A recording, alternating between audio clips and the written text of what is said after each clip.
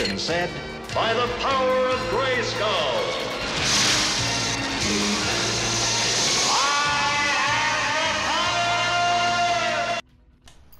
Hello, this is just a quick review for Sebastian Loeb Evo Rally.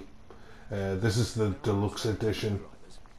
This is on the store at the moment. It's only £2.50 for the deluxe edition or £1.50 for the standard edition. It's got like 80% off, but I think it runs out on the 13th tonight at midnight, so you'll have to quickly go on and get it if you're wanting to. But they're the Loeb experience. That's, you can replay Sebastian Loeb's career from his early days up until he does Pikes Peak, sorry, after he's retired and stuff. So that's really good. It's just telling us about your your team. You design your own livery, and you can have a team livery for all your cars, or you can have custom liveries on each of those cars. Like you get 2 custom liveries there. That's the official livery, or you can make up a team custom one. So it's quite good in that respect. You manage your own rally team, but you don't hire and fire people like you do on dirt. You just basically change the livery. You can mess about with your car as well. You know, the settings, changing the braking and the engine tuning. You can mess about with all that as well, but I didn't bother because the car seems to be set up as is. It's okay. These are the one thing I was impressed with this game, because I like rally games. I'm a big petrol head, so I've played all the dirts as well. And like I like the selection of cars they've got here. Like they've got a lot of retro, old school rally cars, like the 03 Impreza and the 99 Focus. They've got some old Peugeots in there. Like the 405 and stuff like that. So it's nice to see all these like really older style rally cars, because normally in this type of rally nowadays anyway, it's a lot of high powered Fiestas and Skodas and stuff like that. So it's nice to see some of the old cars. A lot of Citroens are as there. Look, the Citroen Saxo VTS. I used to know somebody with one of them, a blue one. But yeah, so there's the kit car there from '98. That's good. The Clio Williams. That's a really good car. Like the Delta Integrale. That's class. The Cosworth, of course. That's a legend. The '95 Impreza. That's what Colin McRae drove. Celica is amazing. Like the RS200. Like I say, there. Look, the 205. That's what I meant before, the 205, not the 405.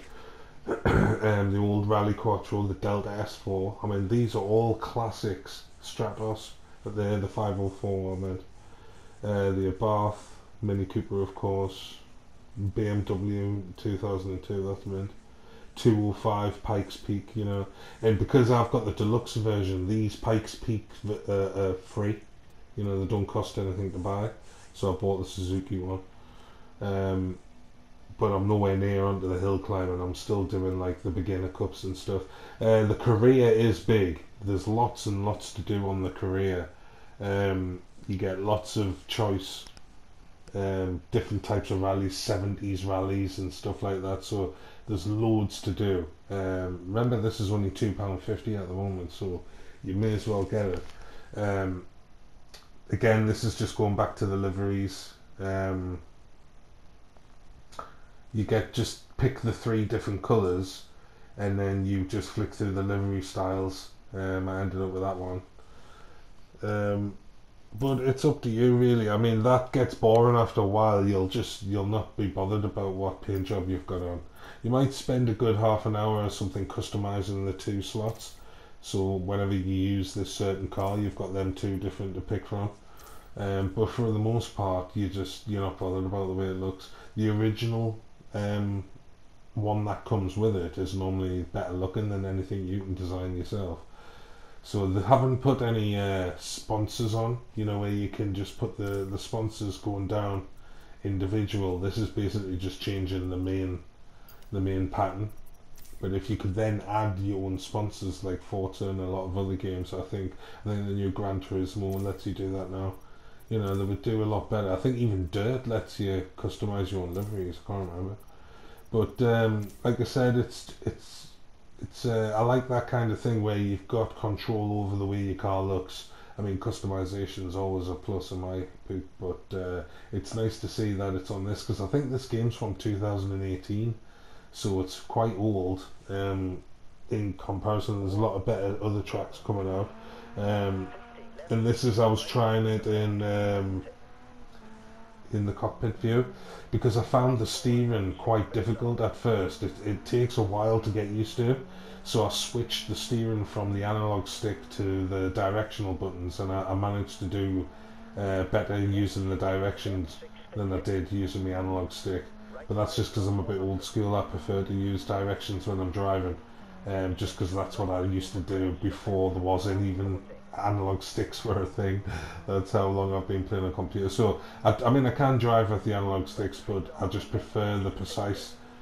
See how I'm tapping it, I can tap it left and right there, and it's just easier because you're not sure on how the car's going to handle. It's like it's quite responsive, and when you come to a handbrake like this, like if you're pulling your handbrake, that's exactly what the car will do. It sounds a bit stupid, but I mean, you lose all of your momentum, you lose all your speed, especially if you don't time it right. I mean, it does punish you for bad driving. This, I've got the difficulty on normal, and I've left the stability on, and I've turned down the braking assistance and stuff, so there's nothing on, so you can drive normally. But I kept the stability on because without the stability, I found it was just annoying. It wasn't difficult, it was just annoying because you would race really well and then you'd fuck up on one bit anyways. You can rewind as well, which I used in this footage, or in the next bit of footage I used, but I can't, like I wouldn't use that normally. If you can turn them off, you just turn it off. That's the whole spirit of rally. I mean, if you go off and you go down a bank, then you've got to get your car back onto the track and carry on. I mean, you're losing seconds, but tough shit, you know what I mean? That's the price you pay. If you crash into a tree or something, you have to reverse and then pull away, and you know, it costs time, but like I said, it's more realistic if you play like that. But you can rewind, and I think I don't know if it was on this footage, but I did rewind, just to show you like what it was like. But normally I wouldn't want to rewind, like I was saying, it's a lot easier if you just like drive properly. And what's good about this is if you hold R2 and then slam on your brakes, they'll lock up, you know, because you can turn that off as well. Like you can have a lot of aid helping you stopping the brakes, the ABS and stuff. But if you turn it all off, if you like press too much on the R2, on the L2 trigger, sorry, it'll lock the brakes up and you just skid and then you lose your steering. So it's good in that respect. There, just see how I locked the brakes up there and I couldn't stay. I had to lash the handbrake on to turn the corner quickly. So I've got to used to where I actually enjoy the controls now.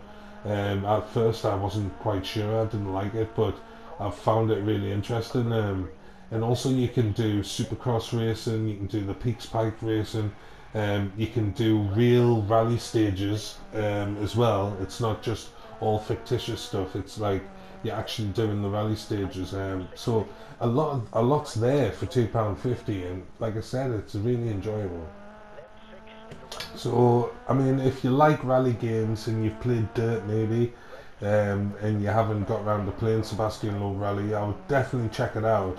I don't know if I would pay full price for it because I think full price is like 20 odd quid. Might be actually a bit more, I'm not sure, but I wouldn't pay full price. But I would definitely get it while it's on discount. And if you've missed the discount, then just keep your eyes open in case it comes back up. Or maybe try and get it on disc. You might pick it up for cheaper if you get it second hand on disc. But it's on the store at the moment. It's fun, like rally game. The controls a bit tricky, but it's good once you get used to it. And there's lots of varying tracks, there's lots of things to do. It'll keep you busy for £2.50, so you can't really complain. But I like it, me. I think it's good, and I came into it very skeptical, but it's turned as well, and I like it. So that's it, really. Just go out and get it if you like the look of it. That's it. See you later.